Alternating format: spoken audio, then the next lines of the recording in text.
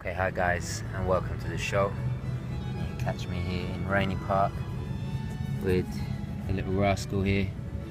He's had his haircut, and I've got a new NATO strap, nice bright colour for the summer, something really snazzy. I'm going to be doing a review on this very soon, courtesy of Red Rooster UK.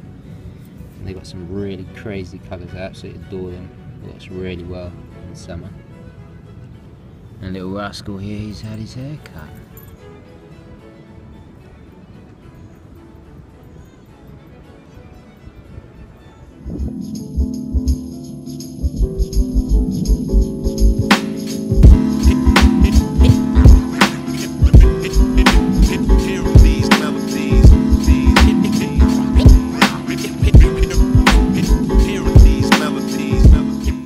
Okay, hi guys, and welcome to the show. And as you can see, I am indeed back in New York.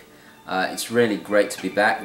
Unbelievably, the weather here was more hot and humid than anything Las Vegas had.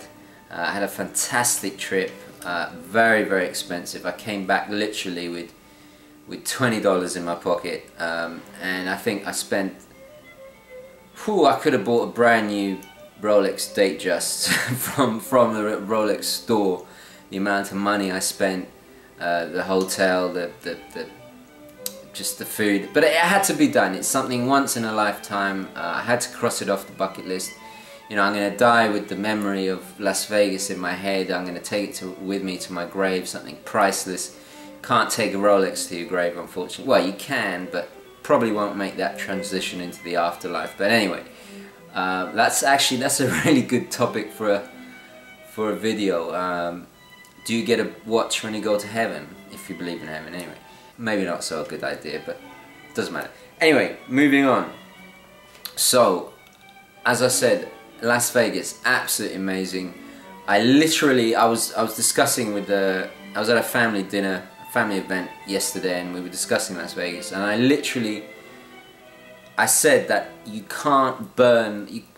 physically cannot burn money quicker than spending it in Las Vegas. I mean, if you stood there with a match or a lighter and actually tried to burn money, you'd probably be at the same rate as if you spent it. It's so expensive, but you get world-class service. Everywhere we went, the service was impeccable. It really puts New York to shame. But of course, you're paying out the nose for it, so you expect that kind of service. At first, it was a bit of a culture shock. I'd never seen so many people walking around in luxury hotels with flip-flops on, and sometimes without shirts on, which I think is, which is a bit of a shock at first. But you get used to it, and but I must say I never did walk around the hotel with my flip-flops on. So I'm not a hypocrite, at least, But anyway. Amazing city. A lot more kind of history and culture that I anticipated.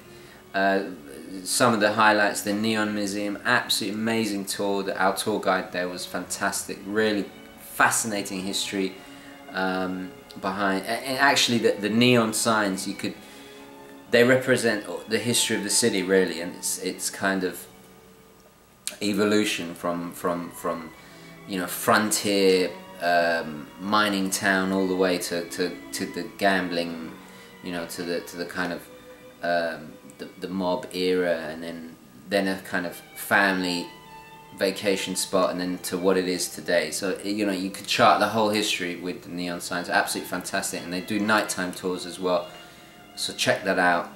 There's a link on that video. And talking of videos, I do apologise to the viewers that couldn't view some of the videos. Unfortunately, the copyright laws internationally, it differs from country to country, and some of the music I chose does not play in certain countries. It's very dated, antiquated laws, and I do apologise. So I think some of the European countries had problems with it, and I'm very sorry. But unfortunately, the music I chose is what I used to edit and just captured the mood I was trying to portray, and I wanted obviously to make references to films and cinema and stuff about Las Vegas. So I do apologise. I will try and stay away from copyrighted music in the future. But in this case, I just felt it encapsulated everything I wanted to portray, and maybe a bit of a mistake on my part, but I do apologize. Anyway, I'll try and run the footage maybe in the corner of the screen or something if I budge over a little bit. Anyway, so that was a little bit annoying.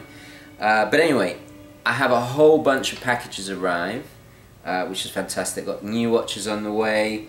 What else? I'm gonna do a video talking about my kind of almost holy experience, religious experience at Blancpain. I saw some amazing watches. I tried on some perpetual calendars. I tried on the whole 50 fathoms range. Really, nothing out of all the stores I visited, Blancpain impressed me the most. The design, the quality, just the range of models they had. Really, it just screamed quality and pedigree, and it just perfect. Of course, I went to Jaeger-LeCoultre, Rolex, Omega. I even went to Panerai. Who else? Breitling. I mean, the list was endless. I don't think there was a high-end brand that I didn't go to and try on some watches. As I said in one of the videos, I felt a bit funny filming in the stores. I just did the kind of window shopping footage, and then when I went into the store, maybe next time I'll get a hidden camera or something like that. I just don't feel, I think it's a bit kind of bad form to film like a tourist while you're trying on watches. It's also very difficult, and also I wanted to enjoy the experience. I wanted to just concentrate, not worry about filming, and just concentrate looking at the pieces, you know, trying to take in as much information and concentrate on the experience and enjoy it, which was fantastic. And I must admit, watch shopping over there beats New York, beats London, really puts these places to shame. Of course, the final price might be a little bit, you know, you're not going to get the best prices, obviously, but the experience and the range of products that was available was amazing. I think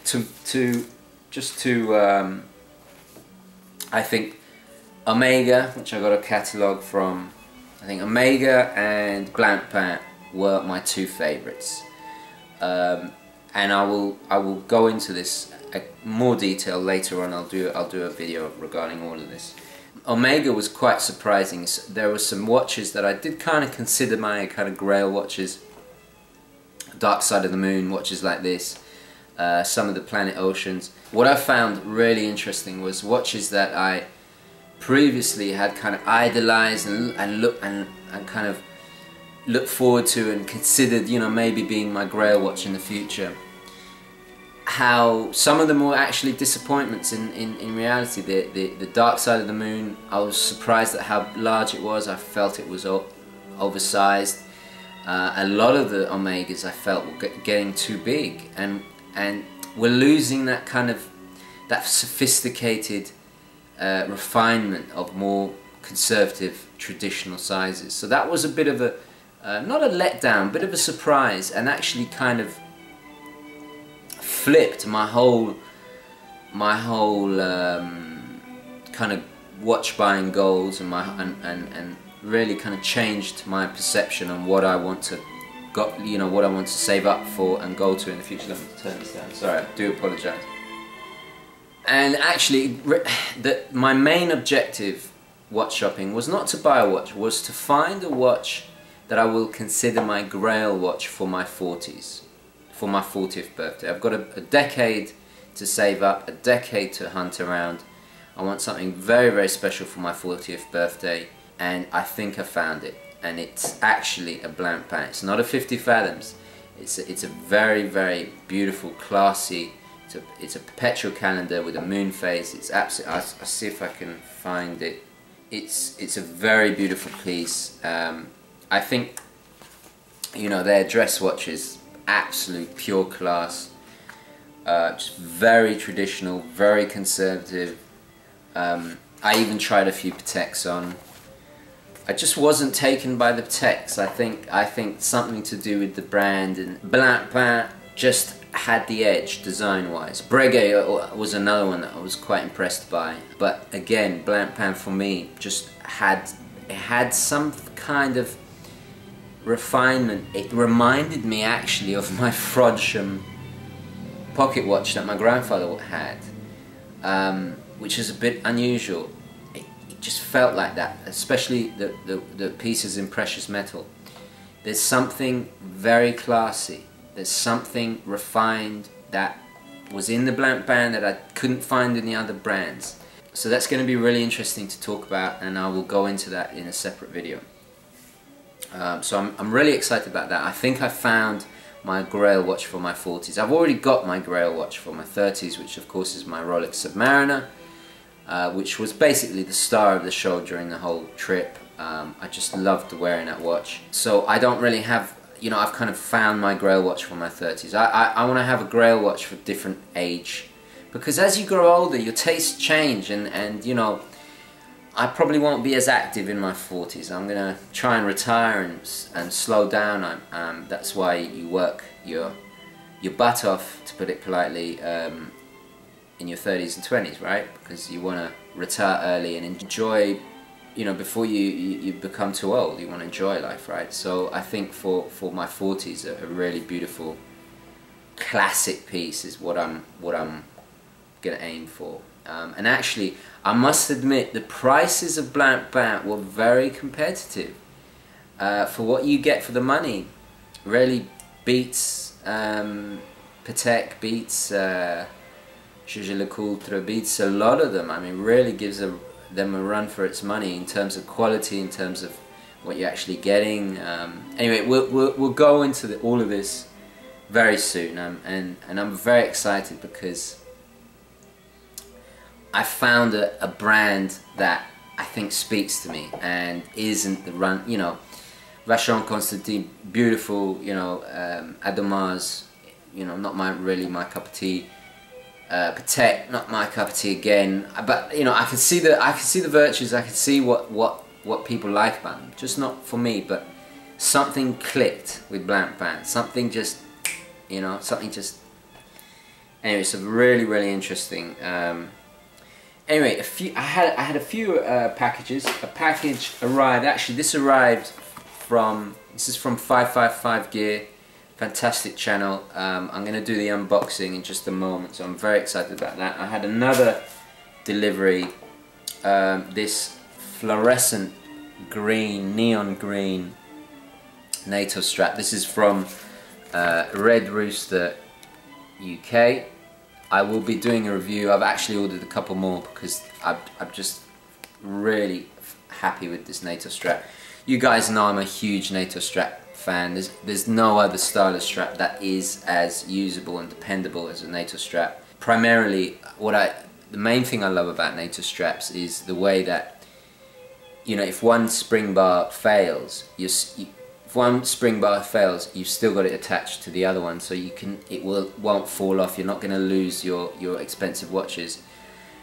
They're so comfortable. After I went jogging the other day, I just ran straight into shower. You know, it's waterproof. It's fantastic. And I just thought some really cool, bright colours for the summer. Of course, not everybody's going to like this, but I think it works quite well with the blue. What do you think? I'm very happy with this. I've got some more on the way. So quick shout out to Red Roosters. They're very kindly, they're on eBay. I will do a full review of this. And I think if you mention the Urban Gentry, you get a 10% discount.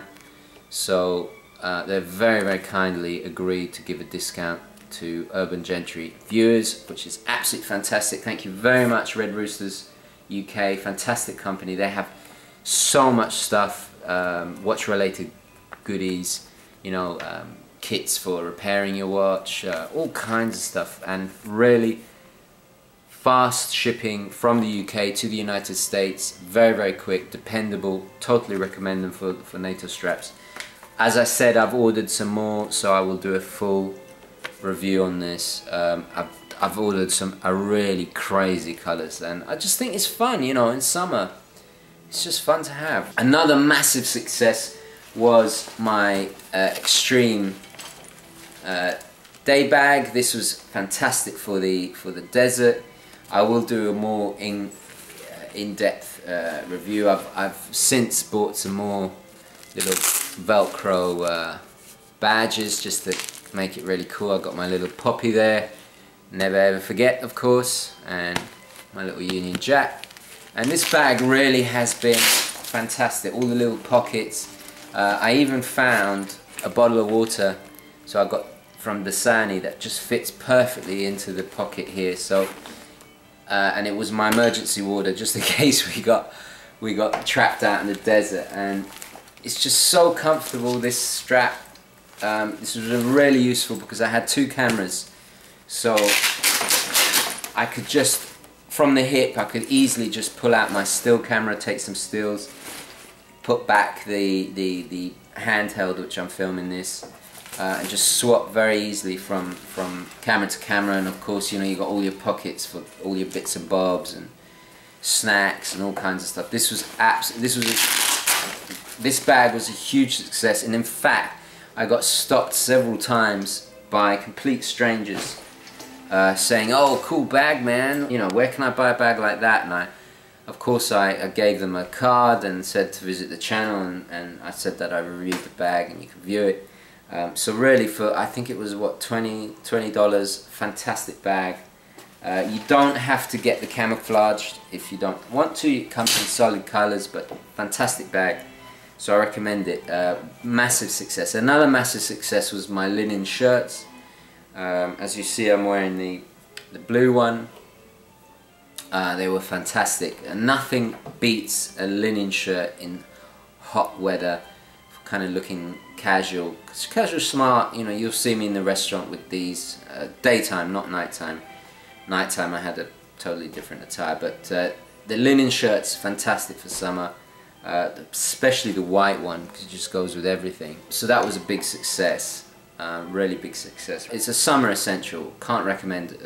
You can't not have linen shirts for the summer. They are absolutely fantastic. So yeah, quite a lot to discuss, which leads me on to my actual watches. I'm still stuck with this kind of sin dilemma. I'm considering. The whole sin thing has kind of thrown my whole collection thing into a bit of a dilemma. I'm not really sure what to get next.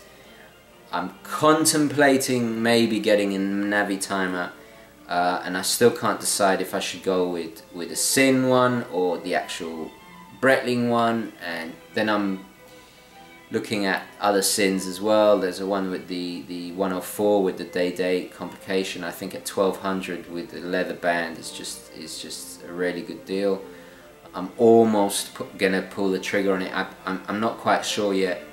I would like to get a sin into the collection, and also I'm in the process of selling a few pieces. Some pieces have to go to make way. While I was in Las Vegas, I even considered maybe selling my Datejust to free up some funds to get a Navi timer, but then I thought I just love that Datejust so much. It's not actually with me, it's in the bank back in the UK. So I think when I go back to the UK, because I'm gonna make a trip every year, I have to go back and handle paperwork, and because I own a house there, and I have to make sure that everything's in order, and you know, go to the bank and sign things and blah blah blah. So I have to do this every year. But of course I turn it into a bit of a holiday. I start painting the house and I do DIY stuff basically. But while I'm there, you know, I think I'm gonna get the Datejust out. And I mean, do I really need to have 2 Rolexes? And one of them I hardly ever use. So I've got to kind of think about where the collection's going. Do I want to bring another Breitling into the fold? I mean, it's been a couple of years since I've had a Breitling. Not quite sure. I'm leaning more towards the sin. I just like the more I like the color options they have. The price is better. I really love the display back they have. Quite taken by the brand. But as I said, I'm unsure because I haven't seen them in the flesh. And I think if you're going to spend $3 grand on something you've never seen, you know, whereas the Navitimer I've had a lot of experience with, and the brand, so I already know what I'm doing. But you know, it's another price hike up. I don't particularly, you know, like I said, I just came back from Las Vegas with $20 in my pocket. You know, I've got to get back to work and really start saving. But it's good. I like that because it makes me hungry. It motivates me. You know, I've got to put food on the table and pay the rent and all the rest of it. So that comes first. Obviously, I'm never ever gonna get into debt for a watch. So yeah, I'm in a bit of a quagmire about my collection. I don't really know. I'm not sure what to do. I'm going to make a video on this quite soon. I am very happy with my setup at the moment. I'm finding the Seamaster to be very dependable and my kind of go-to watch for every day. I'm starting to miss wearing the Squire. I think I'm going to have to get the Squire out, give it some wrist time. I have missed it. So like I said, I'm really going to have to sort out my collection, make some space, free up some funds. For a split second I even considered selling the sub, and then I thought, no, absolute madness. It's an interesting piece because it's been with me through so many ups and downs and so many journeys and travels around the world that it's kind of taken on a sentimental value that doesn't really tend to happen with watches. It's usually something that you get a connotation with kind of heirloom pieces. It's become so special to me. I mean, when I look at the sub, I think of all the places I've traveled. I think of the memories, good and bad. I think of some really hairy situations where I'm lucky to be alive. I think of amazing journeys, of happy moments, of sad moments, of struggles, of victories. So I just can't, and I love that watch. Out of my two Rolexes, maybe the other one might go. I don't know. I do love my Datejust, and I haven't seen it for a while. Another thing is it's coming up to 5 years. No, yeah, it's coming up to 5 years with the Submariner. It needs a service. I'm gonna document it on the channel. I think it will make for an interesting video. It will be interesting to see how much it costs. I'm kind of bracing myself, so I need to put aside $600–800 for the servicing. You know, I have no idea how much it's going to cost. I haven't serviced my sub since I got it, so that's around the corner, and that's kind of put an unnecessary pressure on me financially. I don't particularly, you know, that's the only thing that's really stopping me from buying a Sin at the moment, is the fact that, you know, it's time to service the sub. But that's the cost of maintaining these beautiful, expensive things. So that's kind of keeping me from buying anything new right now. But it's good because I need to slow down. I mean, I had the mid-size frenzy where I bought 3 mid-size pieces. This, the Oris, and the Speedy.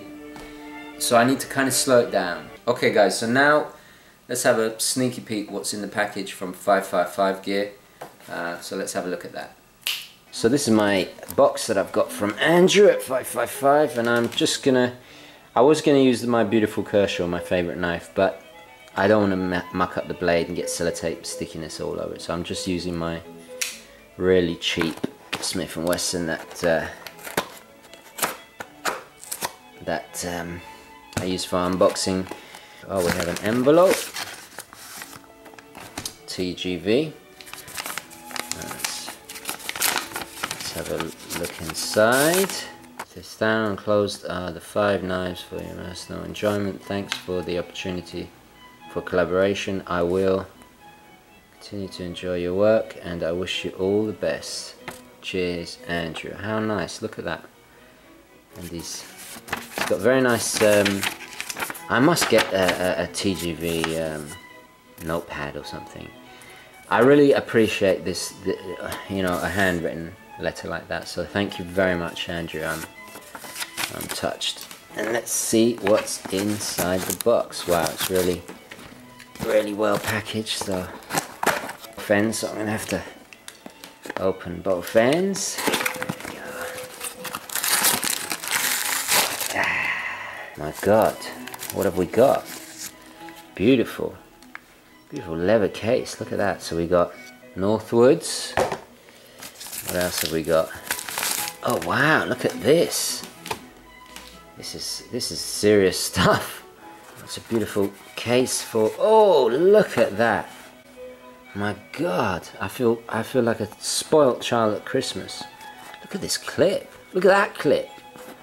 So what have we got first? We got, this is Northwoods. Let's have a look. Wow, stunning. Very, very nice. Made in the USA, fantastic. Look at that. It's a very traditional knife. I haven't owned a knife like this since I was a child. Absolutely stunning. Thank you so much, Andrew. Oh my God. I'm really touched. Fantastic. Well, let's have a look at the other ones here. Let's see what we got. Oh, this beautiful little. Now what is this? This is a very sweet little. Oh wow, look how it clicks up that. Now that's a fantastic little knife. Look at that. Absolutely stunning. Beautiful, beautiful action to that. Really nice, useful. Look at the grip. My God, I wish I had this in the desert in Arizona. What else have we got? Oh, so this is the famous spider pole. Now I've never had these knives, so this is really gonna be, wow, the action on that. Very smooth. Now how do you, oh, and the lock is on the back. Oh, that's fantastic. Oh, look at that. You push it down, push that down, and that releases. Oh, that is pure class. Look at that. Beautiful, I presume is this fiber. It looks like carbon fiber handle. Absolutely stunning. Love the clip. Very nice action to that. Very comfortable grip. That's going to be very useful. Do not have anything like that, so let's put that there. What else do we have? Wow, look at this. So where does the blade? So what's this on the back?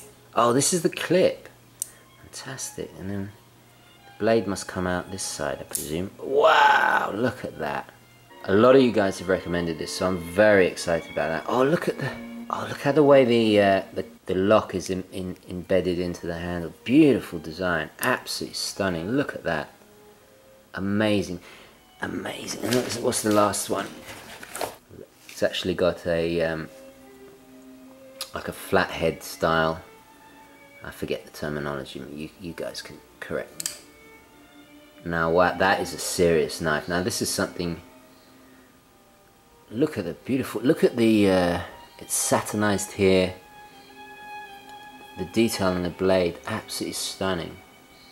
Absolutely stunning. My God, I feel like a child at Christmas. Andrew, you really shouldn't have, you know.